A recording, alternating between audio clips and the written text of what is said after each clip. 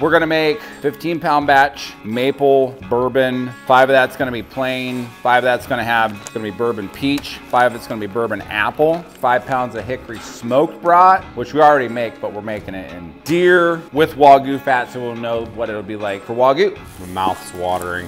It smells just like a classic bourbon. Yeah, that's right. Now we can do hickory barbecue. Well, it does smell good. Dried peaches going in this batch. This is hickory barbecue, so it's got mozzarella cheese, hickory barbecue sauce.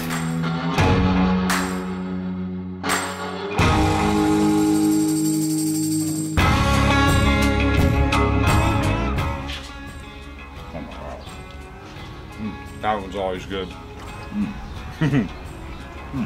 Maple bourbon's gonna be where it's at. That's addicting.